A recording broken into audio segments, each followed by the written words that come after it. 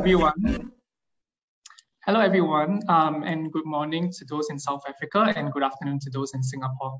My name is Alden and I'm from the Singapore Business Federation. We are pleased to welcome you to today's webinar, Developing the Technology Nexus between Singapore and South Africa, Gauteng. Here are some housekeeping matters.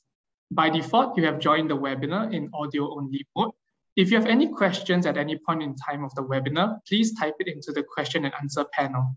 In the interest of time, they will be answered virtually, or you can save it for the speakers when you connect with them at the virtual business roundtable session that will be happening immediately after the webinar ends. So please stick with us after the webinar has ended to join us for that session. The program lineup is as follows. Now, I would like to share a clip on Global Connect at SBF, an initiative set up to assist Singapore enterprises which are looking to internationalize for the first time, as well as enterprises which are expanding. May we have the video, please? Global Connect at SBF helps Singapore businesses expand into overseas markets. Since November 2019, we have guided Singapore businesses as they seize business opportunities in Asia and beyond. From identifying emerging trends to closing deals, we provide a full spectrum of overseas business expansion services. With Global Connect at SBF, you can learn about new markets, customers, and free trade agreements across the globe. Land opportunities and scale up in new markets, both physically and digitally. Localize overseas operations to ensure sustainable long-term success. Our Singapore Enterprise Centers in Indonesia and Vietnam also provide on-the-ground business and market development services. We also provide a dedicated digital B2B marketplace to quickly scale your business overseas. With Global Connect B2B, set up your company profile in minutes and start contacting thousands of regional partners and customers. Last year, Global Connect at SBF reached out to over 2,000 companies, completing many overseas expansion projects through its network of trusted business specialists and professionals.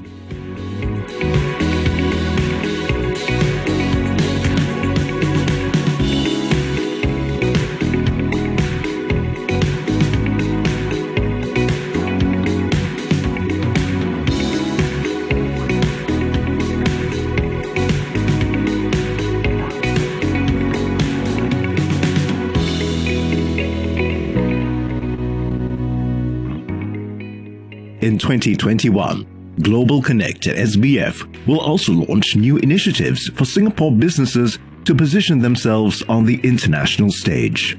Explore business opportunities across ASEAN, South Asia, Japan, and other markets by joining us at Festival, our flagship digital event. Become part of the Global Connect at SBF community today and start enjoying exclusive benefits.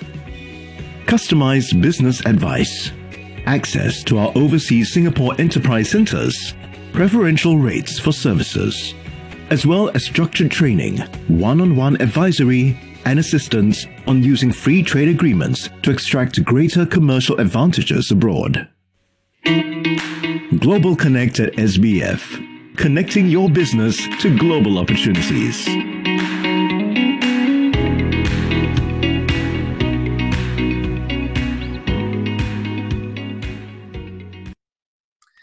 In summary, with Global Connect at SBF, Singapore businesses can learn with us about new markets, new customers, and free trade agreements. Learn with us through our dedicated digital spaces, established networks, and hands-on advice and facilitation, and localize with us through our trusted relationships abroad to deepen your presence and secure your long-term sustainability. So please scan the QR code on the screen to visit our Global Connect at SBF for more details.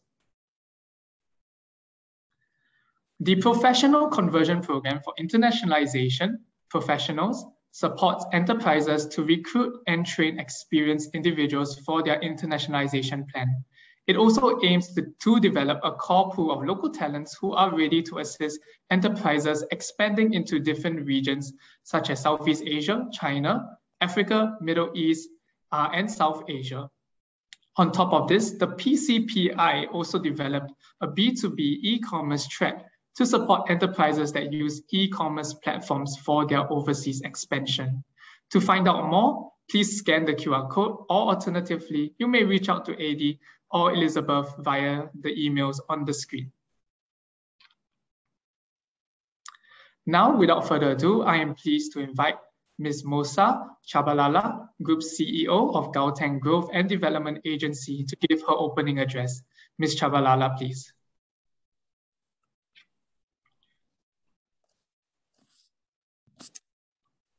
Good morning and welcome everybody to this very exciting initiative between the Gauteng Growth and Development Agency, an implementing agency under the Department of Economic Development in the province of Gauteng, South Africa, the economic hub of not only South Africa, but of the continent broadly. Our relationship with SBF started, I'd say close to 12 months ago. And we sought out the relationship as a GGDA for the very reason we're here today, to ensure that from a South African perspective, we create opportunities for businesses in South Africa to find exposure and to enable them to create opportunities for expansion into not only Singapore, but really Singapore as a gateway to Southeast Asia. The topic we chose as our initial kickoff and introduction to the market for the two entities is around ICT and digital services. Of course, this would be the most natural conversation between the two countries, because what COVID has taught us is our inability to use technology as an underpinning driver to ensure that we continue to successfully trade between ourselves as countries. Will mean that we actually, as businesses, will not be able to survive the world of not just tomorrow, but of today. The opportunity that I hope the businesses in today's session take up is to ensure that you really absorb the knowledge and the expertise that the panel is going to be sharing with you, all the speakers that are here today. But not only that, use the B2B opportunity that is then created as the second half of today's session to ensure that you reach across the ocean between the two countries, you engage, you understand how you are as businesses operating in this new normal and thriving in this new normal, and how you can potentially collaborate in creating partnerships and sharing not just your services, but your expertise, your technology, and any other advantageous factors that you may find between each other. I'm really excited about our collaboration with SBF because it opens the door for South African businesses to understand Southeast Asia, but to understand specifically Singapore's business environment. And it does the same for Singapore-based businesses, to understand South Africa's economic environment, to understand the business opportunities, to also understand how to land softly as an investor into South Africa. Extended to that, though, from a GGDA perspective, we not only create opportunities for you to identify investments in South Africa and opportunities for your businesses to grow in South Africa, but we are also able to do so across the continent, because our focus as a Gauteng Growth and Development Agency is not just to create B2B opportunities for South African companies, but to also use South Africa and use Gauteng as a gateway to the rest of the continent. We really invite you to reach out to us at our different points of connection at the GGDA to explore further how you can collaborate, how you can find opportunities, and how we can support you from an investment, promotion, attraction, and facilitation perspective. Today, you'll also hear from one of our subsidiaries in the GGDA, the Innovation Hub.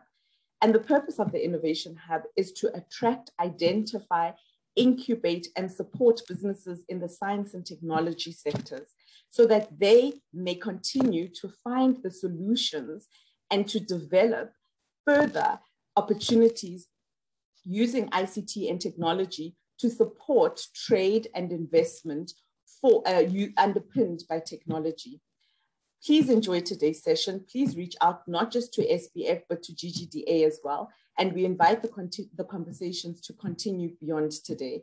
I welcome you all and enjoy the session. Thank you, Alden. Thank you, Ms. Chabalala. Now I am pleased to invite Mrs. Busi Mate, CEO of RRS Innovation, to give her presentation. Mrs. Mate, please. Thank you, Alden. Welcome, everybody. So for the next 10 minutes, all I'll be doing is literally just sharing with you the overview of the IT sector in South Africa, the expected growth trends, and I think what's equally important is that the regulatory environment in South Africa. If you go on to the next slide, I mean, there's a number of studies that have been published recently, and the one that I just picked are two publications from the IDC that I think most of us are aware of, and the International Trade Administration. And in these studies, there's actually an interesting fact around South Africa being the largest ICT market in Africa. And in recent years, the three services that have really pushed this are mobile software, security software, and electronic banking services. And ICT is actually one of the largest contributors to our GDP. So if you look to the right, Stats SA released a publication showing our growth rate in Q2, which is from April to June 2021. And you'll see transport and communication, where ICT falls and has been the biggest contributor to our GDP growth, which has grown by 1.2%. But over and above that, and I think Musa spoke to it, that South Africa is actually a gateway to the rest of Africa. And this has become evident by the number of technology and software vendors that have started setting up house in South Africa, building infrastructure like cloud services infrastructure and building data centers around South Africa to support the rest of the continent. But what the IDC saw in last year was that the IT spending declined by 10.2%. And I think we're all aware the impact that COVID has had on us all, and especially in South Africa. But equally, on the flip side, there is expected or anticipated growth of 5.2%, which equates to 12.78 billion that's expected in South Africa from an IT spend perspective. So it shows that there is really growth in the ICT sector that's expected in the South African market. If we go on to the next slide, I thought I'd just give you a flavor of how the spending looks like, or how the spending used to look like. So public sector used to be the biggest spender until last year from an IT perspective. And from a public sector, there's one entity that really looks after all the ICT of the public sector, and they distribute that accordingly. But what the big focus from a public sector perspective and spending, I think it's there's few key interventions, but the two I just want to pick on is to increase the usage of ICT. And what's important is to facilitate socioeconomic justice and economic inclusion, because the more people have access to technology, the better they could either trade or access services that they could have never accessed before. And equally so, it's with the fourth industrial revolution being here, it's actually not coming, it's here already. And I think COVID has kind of catapulted that to happen quickly, is to improve South Africa's competitiveness and preparedness to deal with the fourth industrial revolution, given how we were behind with the rest of the industrial revolutions that took place. And the government has really created a lot of initiatives. And I think Musa spoke to one of those initiatives being around the Innovation Hub that you'll hear about later. There's a skills development program where the government is wanting to train about 1 million young people by 2020 in ICT support services. So your robotics, artificial intelligence, cloud computing, networking, to make sure that they're ready to embrace the fourth industrial revolution, but also to help us address a high unemployment rate. There's also an initiative around SMME development strategy that the aim is to actually accelerate the growth and development of the SMME sector, especially around ICT, so that they also are able to play in this fourth industrial revolution. The last one that I just want to share with you is just the 4IR commission that is very close to the president's heart. And this is to make sure that as South Africa, we take advantage of the opportunities being brought by the digital industry revolution. From a private sector perspective, in the last few years and now, I think the largest spenders we've seen has been the banking and financial institutions. The rest of the sectors are still, or industries are still coming along, but from a banking and financial institution, we've seen a great spend from an ICT perspective, and we suspect that this is going to grow in the next 10 years as more people actually enter the formal market. If you think of the SMMEs that would go through the acceleration program I've spoken to, they need to get into the banking and financial institutions. So we see more tech being developed in that. And the biggest growth really now is around retail banking, where we've seen them spending a lot of money on digital transformation and increasing their online security measure.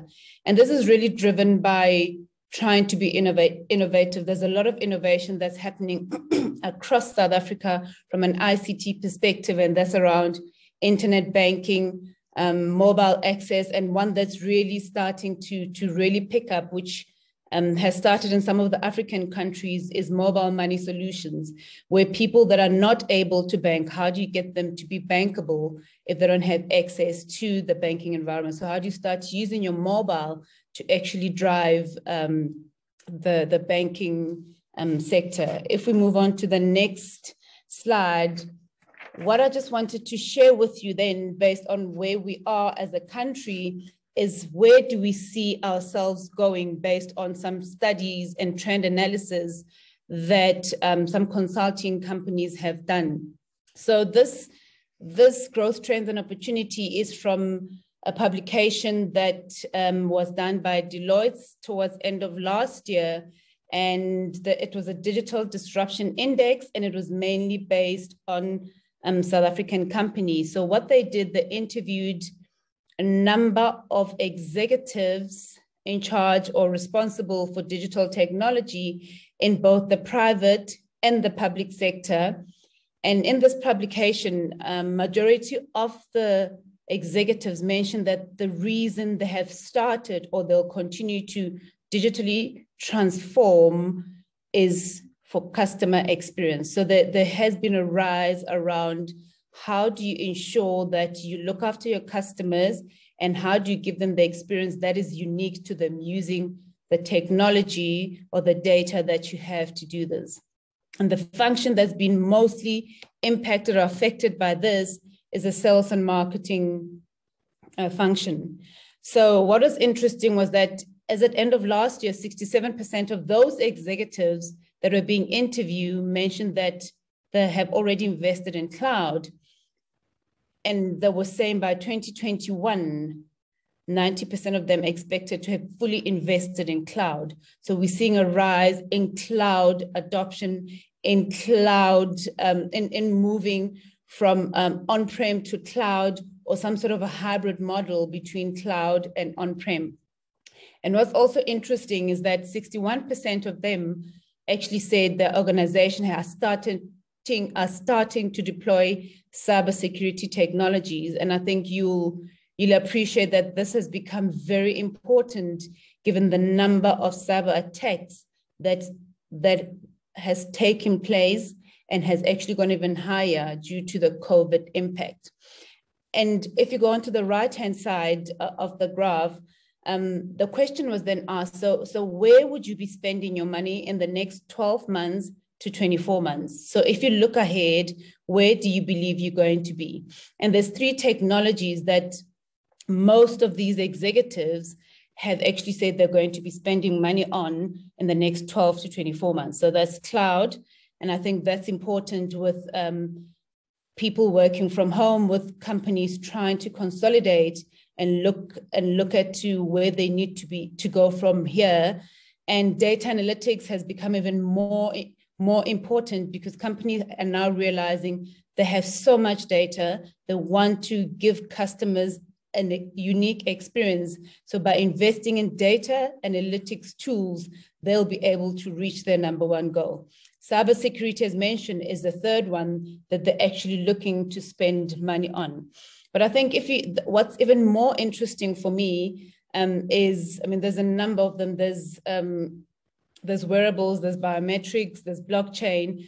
But if you look at artificial intelligence, I think it's going to be what is actually regarded as one of the critical technologies in the near future. So for the next 24 months, companies will start getting ready to invest in artificial intelligence because I think they're looking at technologies that allow them to have deeper real-time insights. So there's, I mean, conversations I'm having now with most of my clients or most of the customers is how can I use the data I have to get real-time insights to make better decisions. So no longer is it about looking at historical data, that's important, but how do I use the data I have now to inform my business strategy, which will ultimately inform my digital strategy? So those are the type of technologies that we're seeing in South Africa really gaining traction. And I think most of you would appreciate that if you think about cloud, data analytics, and cybersecurity, those are actually the technologies that kind of pave the path for implementation of other technologies. So once you have cloud, then you can decide around all the rest of the ones at the bottom. Once you have data analytics tech tools, then you can plug in the rest of the technologies at the bottom. Or once you have your cybersecurity technologies that is embedded in your digital transformation, then you're able to decide which of these different technology, biometrics, blockchain, do you want to bring into your organizations. And having said that, I think what's equally important, if you go on to the next slide, is we often asked, how safe is my data in South Africa? So if I were to invest in your country, do you have any legislation that actually support or will ensure that from a legislative perspective, our data is going to be safe, or if anything happens where I've invested in, we would have adequate regulation that will ensure that from a perpetrator's perspective, everything is dealt with, and from a business perspective, the understanding is there. So, I mean, I'm going to start with the top right one. That's a legislation that has been in place since 2002, and that's the Electronic Communication and Transaction Act. And this was really set up then to define, develop, and regulate and govern the e-commerce in South Africa. So that's one of the regulations that as you use e-commerce, you need to ensure that you comply with. And moving on to one that has become effective end of last year, and companies were given a year to comply with, is on the top left, which is the Protection of Personal Information Act. So that's our data legislation act, and this act is actually not stifling business people from doing business. What it's actually doing is just putting together concepts and regulations to ensure that when data is transferred between different organizations, either in the country or outside the country, there's certain conditions that you need to comply with, and is very strict around what those conditions are. And secondly, if there's a transgression, how the transgression is dealt with. On the bottom right, bottom left-hand one is the Cyber Crimes Act. This is an act that has really taken a long journey. It was a Cybersecurity and Cyber Crimes Act. The Cybersecurity Act is still in draft. The Cyber Crimes Act has been signed by the President in May of this year, and we're just waiting for the effective date to take place. And this is the one that puts us on equal footing. I would say cybercrime and the Protection of Personal Information Act puts South Africa on good footing because we are now with the rest of the global community that have those legislations that will help us to ensure that data information flowing between different countries is protected. So the Cyber Crimes Act is literally around what they define what cybercrime is, and how do you deal with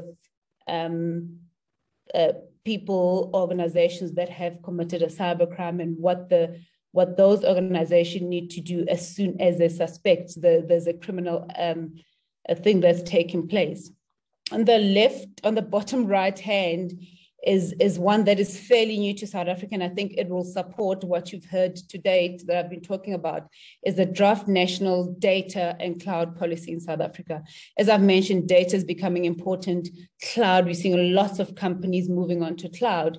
So this is really a piece of legislation, a draft bill, it's not yet legislation, that is seeking to ensure that from a South African perspective, we actually strengthen our capacity from a cloud, so that when cloud providers either come into the country to offer cloud, there's a regulations around that. When organizations move on to cloud, there's a regulation that encompasses what that means.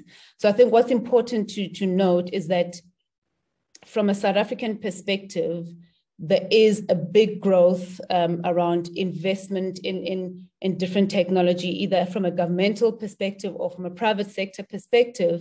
But for me, what's encouraging, having been in the space for so long, is that our regulation is really coming to party to ensure that we become a country that investors can look into and know that there is opportunities, there are growth opportunities, there is opportunity to invest, but equally so, there's regulations that will ensure that my investment is kept safe. Thank you. Over to you, Alden. Thank you, Mrs. Mate. Now I'm pleased to invite Mr. Lim Huijie, partner for Baker Tilly Vision, to give his presentation. Mr. Lim, please. Hi, a very good morning as well as afternoon to everyone. So in the next couple of minutes, I'll be covering a little bit on some of the overviews in Singapore and a little bit of comparison with South Africa as well. Next. So the three things that I'll be covering today, I'll be covering a little bit on what Baker Tilly does on a high level, followed by an overview of both the digital ecosystem and growth trends within the area, followed by what are some of the opportunities we can explore in both Singapore as well as South Africa. Next. So Baker Tilly is an international firm. We focus on advisory, audit, as well as assurance. We have about 700 offices globally, present both in Africa as well as Singapore, and looking very much in the areas of audit, governance, and the likes. Next. And over here at Baker Tilly Vision, we have a joint venture focused a lot in the areas of technology, specifically in future tech, focused in the area of AI, blockchain, and cybersecurity. And we're looking at very much on how to help companies digitize themselves. Next. So over the course of the next few slides, I'm covering a little bit on the digital ecosystem and overview between Singapore as well as South Africa.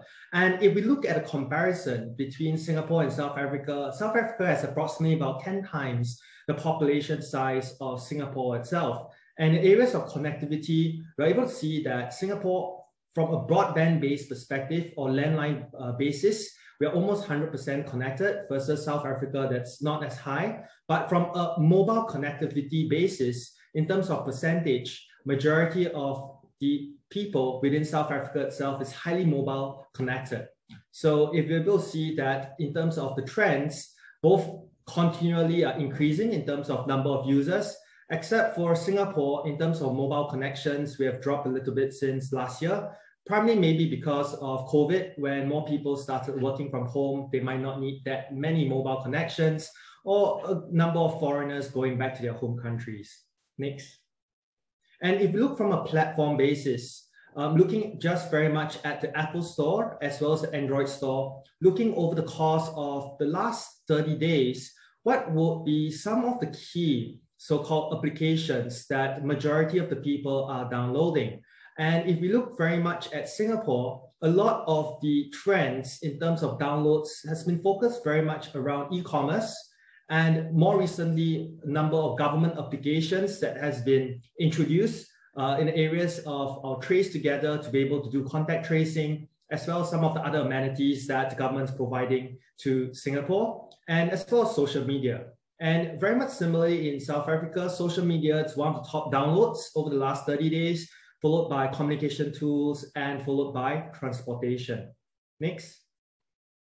So if we deep dive a little bit into an overview of Singapore, and what are some of the key directions that the government is trending towards over the next number of years. On the top left graph, you're going to see that Singapore has a key milestone drive for strategic national projects driven into a few key pillars. One pillar focus on national digital identity. And what this really means is looking at how every single citizen as well as person in Singapore can be basically identified, where all the other different fringe items and services that he will be using within the country would be revolving around the identity. And we've since rolled out in Singapore what we term as our SingPass mobile token. And in addition to that, as a next layer, we're focusing in the areas of e-payments. So today in Singapore, we're able to make payments quite a lot in majority of the places using one of the national payment infrastructure called PayNow, where you're able to scan a QR code and have almost instantaneous transactions being made up to about 200,000 per day per person. Followed by payments. One of the key drives is very much in areas of smart city, smart nation. And one of the things that Singapore is working on, it's very much look at how are they able to aggregate a lot of the different city infrastructure and put IoT devices and machine-to-machine technology inside so that we're able to automate a lot of other so-called infrastructure within the city itself, followed by urban mobility, as well as moments of life. Moments of life is basically capturing some of the different key moments within the society itself. And all these key themes are driven very much into three core sectors of focusing and looking at digital economy, digital government, as well as digital society. So one of the key drives that we can see that is trending very, very strongly in Singapore, it's very much an uptake in the areas of e-commerce. If we look at from a regional perspective, Singapore ranks actually globally one of the top three in terms of growth in e-commerce in year 2020, ranking at number 3 from a global scale. And some of the top popular platforms you're able to see in Singapore on the bottom right side would be like Shopee, Lazada, Q10, Amazon. And one of the fastest growth you can see just between Q1 2021 towards Q2 is Shopee, that has grown tremendously by more than 80% comparatively to the rest of them. Next. So if you look at South Africa itself, and on the bottom left side, you'll be able to see that looking at the number of platforms that has grown from between 2018 to 2019, a large number of them has been very much in the technology space. The first one being online shopping that has grown tremendously from 67 platforms to more than 98, followed by the freelancing, the e-hailing, the logistics, courier, and so on and so forth. The technology focused so-called platforms being very much one of the fastest areas of growth. Yet at the same time, if you look at in terms of ranking, we can see that e-commerce is still ranked very, very much way behind at rank number 38 in terms of number of App Store downloads. What we can see from here is there's still a lot of growth in some of the areas such as e-commerce or e-commerce related items in Africa itself. And from a mobile cellular growth rate, as well as number of active so-called subscriptions, it's very much in terms of density, very much higher than the world average itself. So with many fragmented platforms, the key thing still is that there probably might be some eventual consolidation down the road as so-called more of these platforms become more mature and become stronger within the space itself. So still a lot of tremendous areas of growth from e-commerce, payments, logistics, manufacturing, and fringe services around it. Next. So jumping a little bit into some of the trends in Singapore itself. So one of the things that has been a key trend that has been moving over the last number of years itself is that there's a huge movement of many large technology-based enterprises to use Singapore as a regional hub and a base very much expand towards the region. So we're able to see large companies like Tencent that runs one of the largest successful apps in China called WeChat, followed by TikTok, which is ran by ByteDance, Bigo Live, as well as Zoom, which you're all using right now as well, Twitter, Rakuten, and more. Many of them are actually setting up in Singapore as a regional hub to expand throughout the region. And one of the few key reasons for this, it's very much looking at the digital infrastructure that Singapore has, continually investing into digital connectivity, as well as the talent base and pool that is continually invested in by the Singapore government to ensure from an infrastructure level, from a talent-based level, from a connectivity level, we're always one of the few key leading parties and countries within the region to be able to expand into. Next. So as we can see that as much as e-commerce has been growing significantly in Singapore, this trend has not actually been that long very much in Singapore. We see that Amazon Prime has just set up in Singapore since 2017 with 100,000 square feet facility. Lazada has been around for one of the oldest that's been around since close to 10 years ago in 2011. And Shopee, which is the market leader right now, has just very much started in 2015. And majority of them use Singapore as a base very much before they grow and outreach towards the rest of the region itself. Next.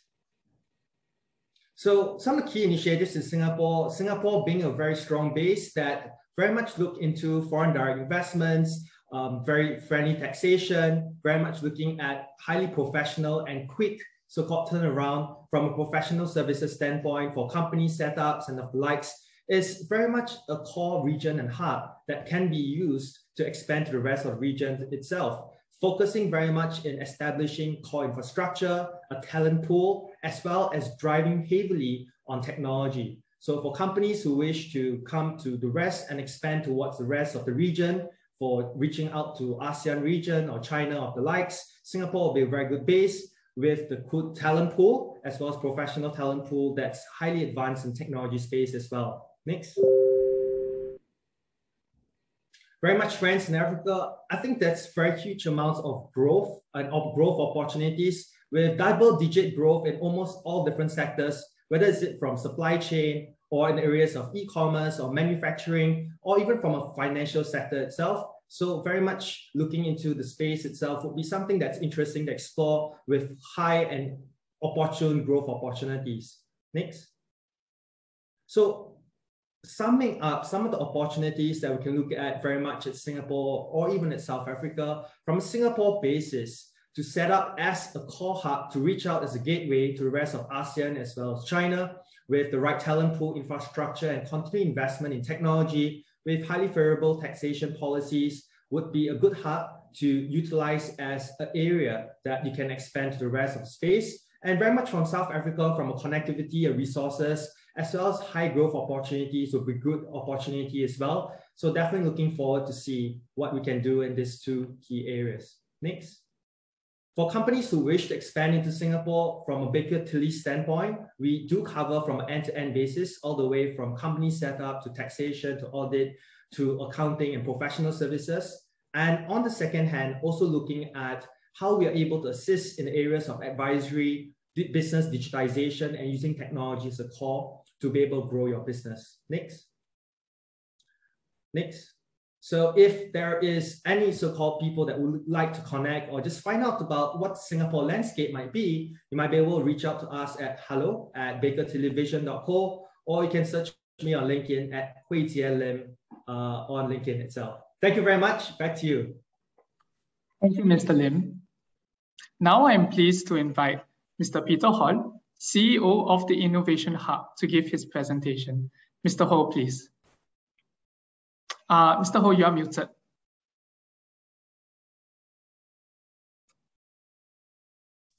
Thank you very much, Program Director, and thank you very much for the presentations by the three speakers.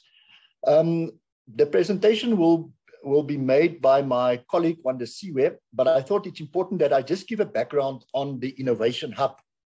Now, the Innovation Hub in Gauteng, in our province or in our state, is a wholly owned subsidiary of the Gauteng Growth and Development Agency, the GGDA, where Musa Tshabalala, who's the Group CEO, gave the keynote address. And it was established by our provincial government as an innovation agency of this province and state. And its mandate is to promote socio-economic development and competitiveness of this specific province or state through innovation. And the Innovation Hub acts as a direct contributor to enhance the economic growth and global competitiveness of Gauteng through innovation and knowledge economy. So the three focus areas that we are looking into through our incubation program is the smart industries, which we call the digital economy. There we focus on ICT and advanced manufacturing. And I see that some of the previous speakers already alluded to 4IR. Then we also focus on the bioeconomy, which specifically zooms into health and agro-processing, especially now with the COVID pandemic. We have a company that has developed a COVID-19 solution and a COVID-19 detector. And then obviously in the green economy, which is our third sector, we focus on energy, water, and waste. So those are the key focus areas. And I thought, let me just give a background on our program, and then I'll hand over to Wanda Siwe just to do the presentation. Thank you, Program Director.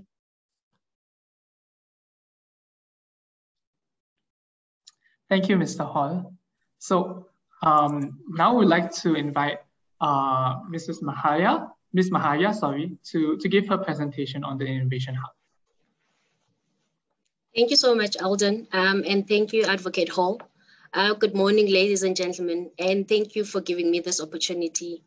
So my focus today will be on smart industries. Some may know it as the digital economy. So as the smart industries unit, we focus more on innovation and business incubation. Next slide, please. On the innovation side, we have two programs. The demand-led Open IX Exchange program that focuses mainly on delivering tangible solutions to real-time challenges posted by problem seekers, whether from government or private sector.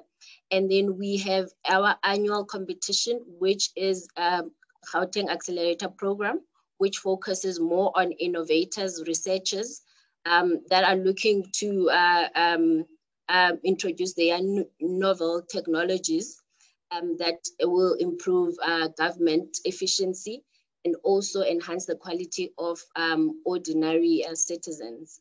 Next slide, please. So on the next slides, I will be focusing more on the incubation program.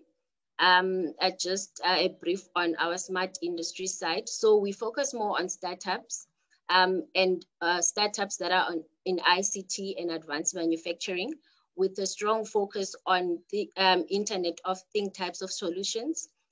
So our key objectives is to promote skills development that will be focused more on Industry 4.0.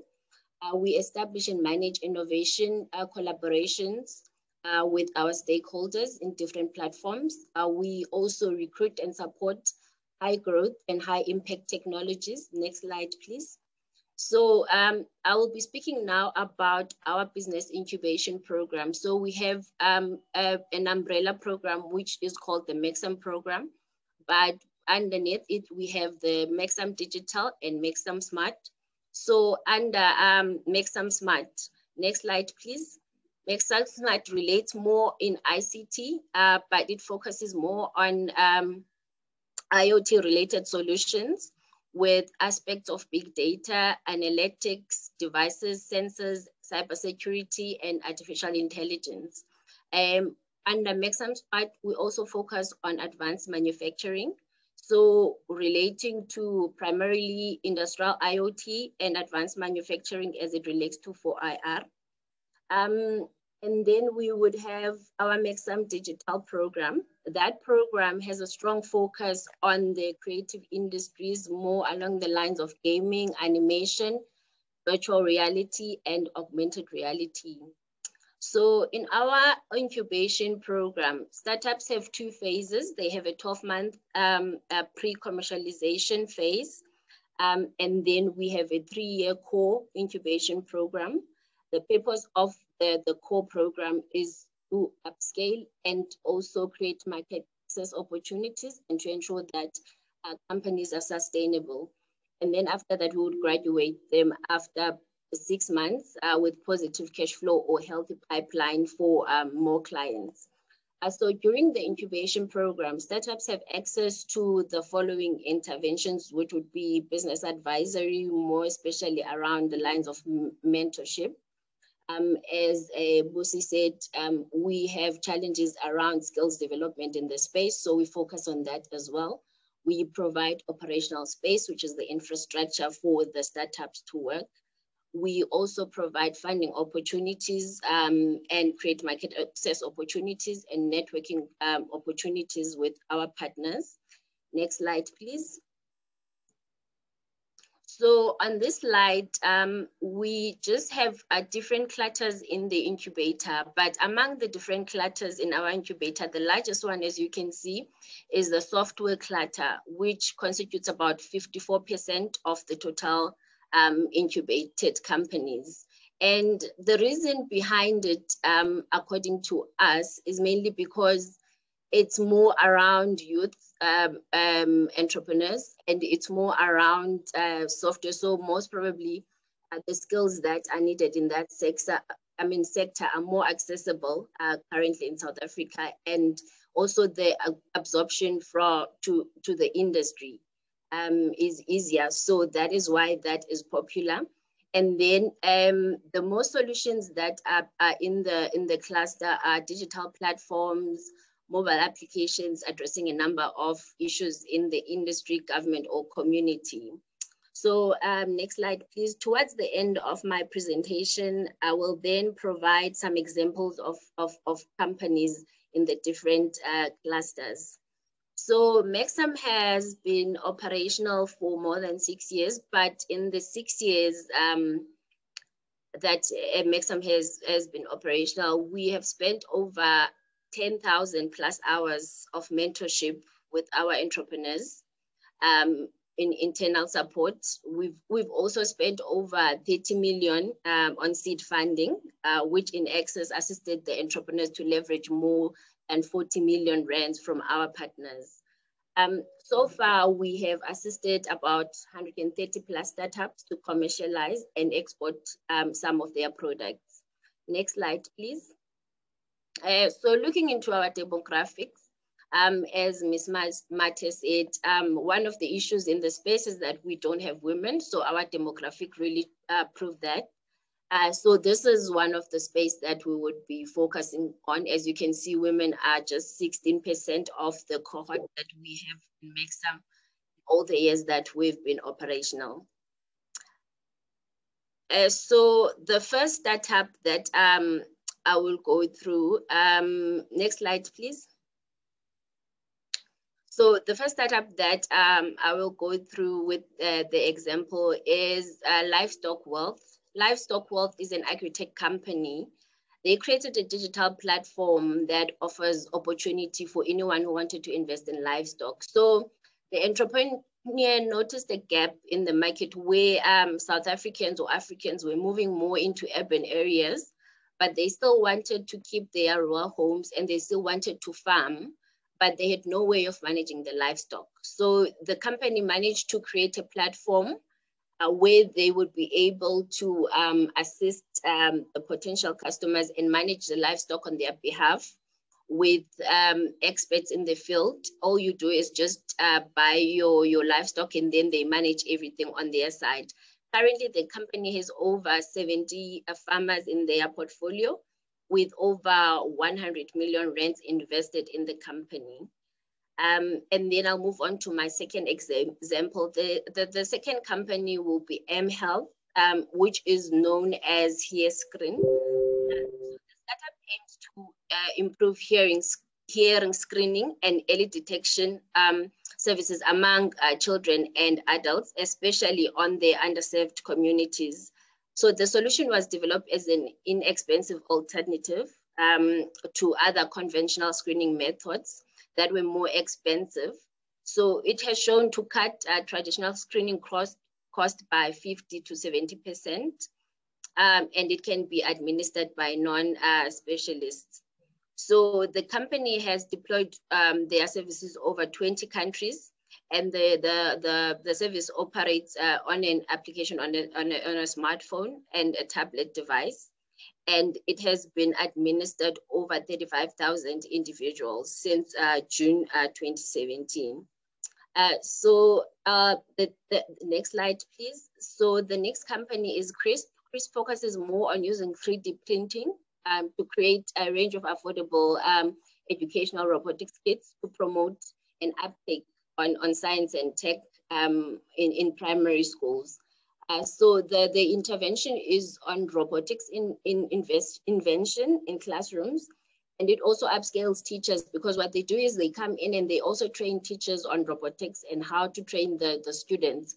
Currently, it has the company has worked with over 1,500 students across South Africa, and it has also been featured in different platforms across the world. So the last company, next slide, please. So the last company is HealthScent.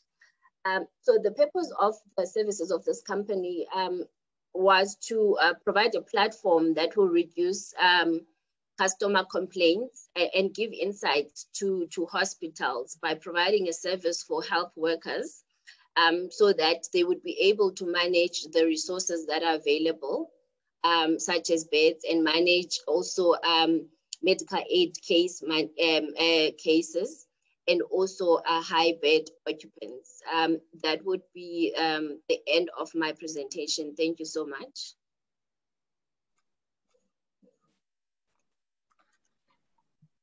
Thank you, Ms. Maharia. Now I would like to invite Mr. Edward Tay, CEO of Systema Asia Capital, to give his presentation. Mr. Tay, please. Yeah, thank you very much. My name is Edward Tay.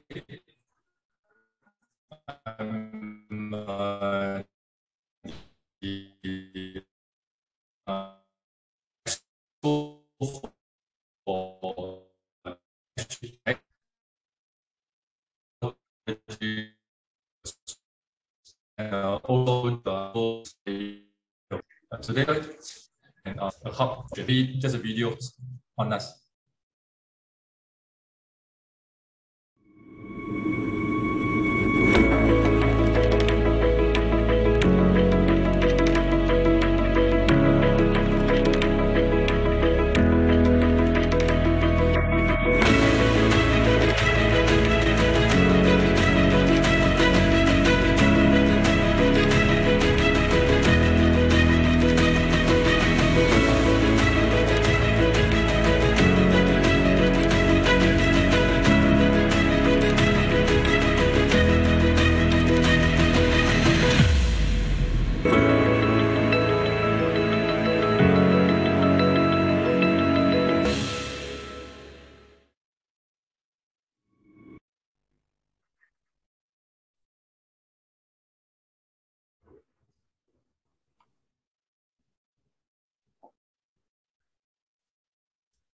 Yeah.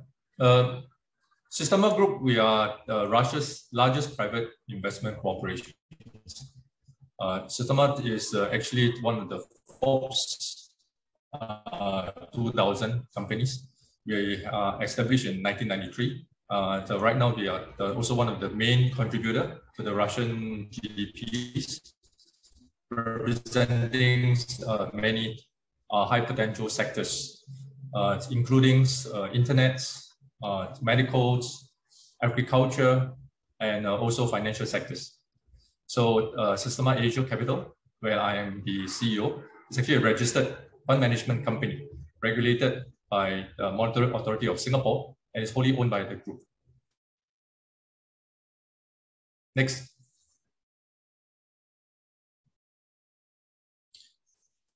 And we have currently managing an assets in excess of about 21 billion. And we have a very successful investment track records globally. We own many listed companies, many of them in substantial shareholdings across the globes. We have the investments in telecoms that is listed in New York Stock Exchange.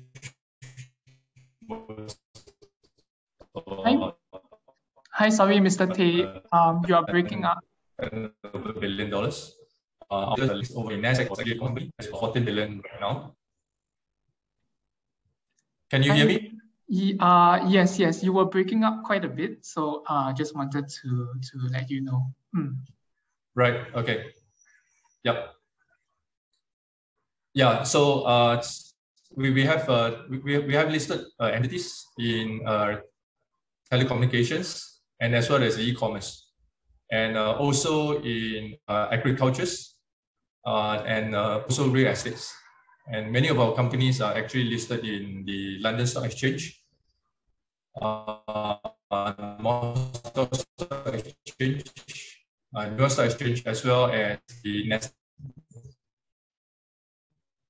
Next slide, please. Next slide, please. Yeah. So the one before. Yeah. So just to share a bit about myself. Myself, I've been working very closely in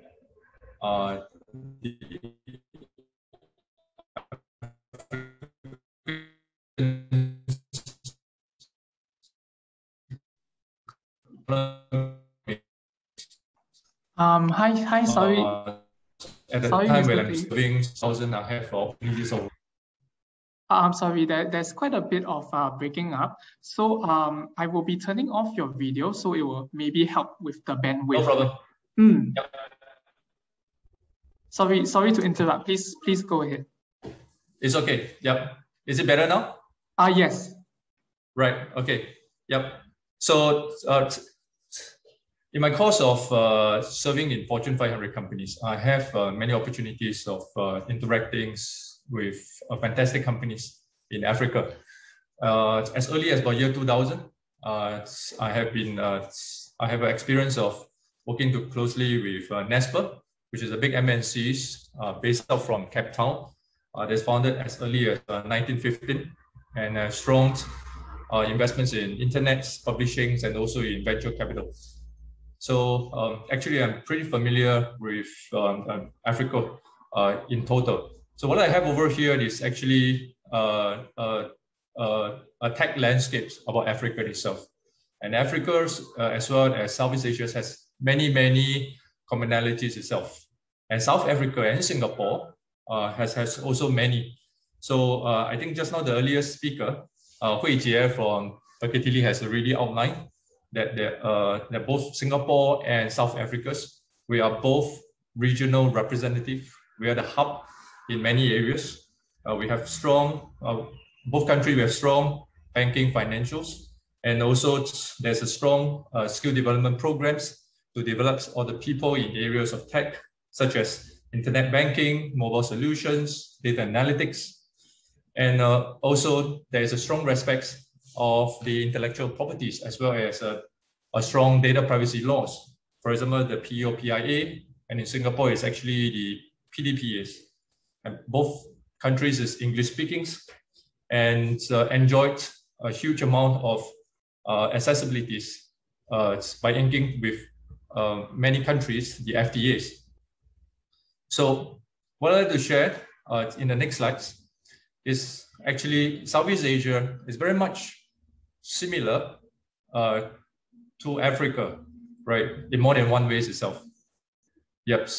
So it's unlike the African continents where we have 1.3 billion people, the entire Southeast Asia have about half of them, close to about 650 million. And in the 10 countries, we have approximately 500 million internet users. And if you look at the figures itself, it actually covers everything from online medias to travels and to e-commerce. And by far in 2021, this is the fastest growing markets. Next slide. And for many of the companies who are coming over here, right, from Africa itself, right, we have to think regionals because ASEAN is not monolithic portions, just very much like the African continent itself. Tech companies need to have a large enough addressable market itself. and they must have a high growth trajectory in order to actually succumb the pressures. Next. And the digital economies in the Southeast Asia have grown about 85% year on year. As you can see, that very similar to South Africa, the growth of the Southeast Asia have outpaced the like of even China and Brazil and India. And digital spend per person is up by 60% compared to the last years, with the e-commerce sales expected to double in 2026. So right now, many of the surveys have actually indicated that a lot more consumers are willing to buy online. Next. And in Southeast Asia itself, smart cities is not really a new concept itself. There has been a strong need for public safety, communication infrastructures, and increased rates of advanced technologies. And the market growth in APEX is actually mainly attributable to the increased technology investments and the ongoing smart cities projects across the whole region. Next. Artificial intelligence, which just now the earlier speakers have also shared about. In South Africa, there's quite a fair bit.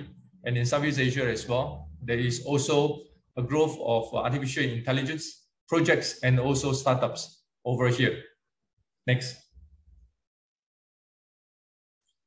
And ASEANs have grown tremendously over a very short period of time.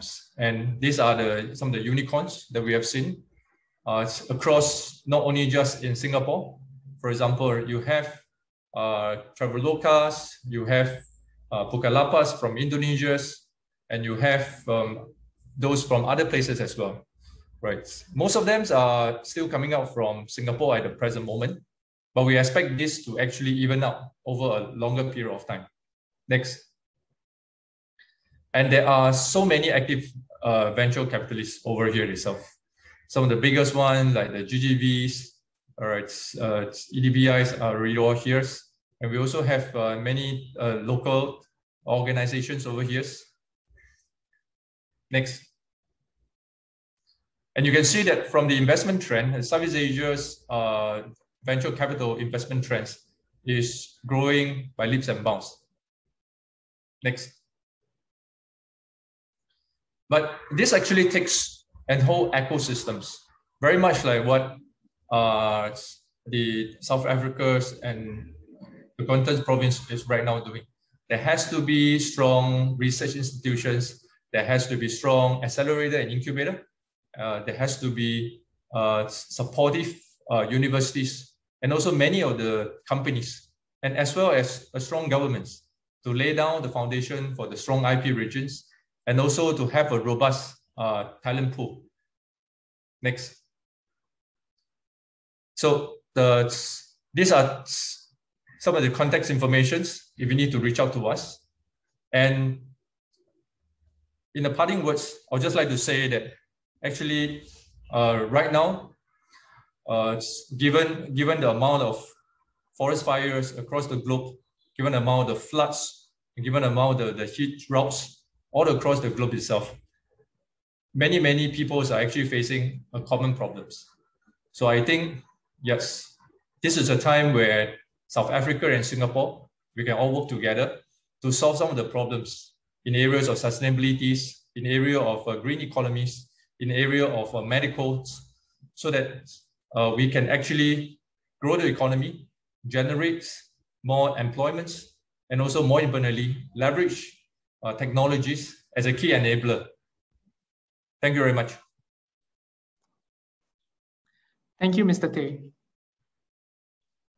So we do know that going overseas requires a lot of assistance and resources support. Other than the expert advice, experience shared by companies who have ventured into that country before, financial support could be plays a pivotal role to provide the much needed push to venture out successfully. Hence, if you are interested to know more about grants or financial assistance programs available to be tapped into for overseas expansion, we would like to run a poll to find out whether you'll be interested in such assistance. So we'll just leave that on the screen for just a couple of seconds for you to input your responses. And our team from Global Connect will be in touch to speak with you and to organize a conversation to find out more.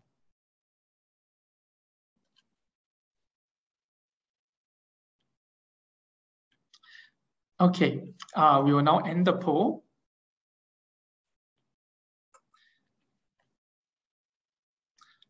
With that, we have come to the end of today's webinar, and we would like to thank all our partners for their insightful sharing and discussion on the ICT sector in Singapore and South Africa.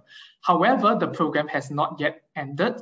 We would now like to invite our audience to take part in our virtual business roundtable session happening immediately after this. You may join us to connect with our speakers via the QR code on the screen or the link which will be placed into the chat box right now. So you may join us at the Zoom meeting room where you can connect with our speakers and ask some questions that you may have. So we will see you there very, very shortly. So you may now click the link or you can scan the QR code and we will see you there.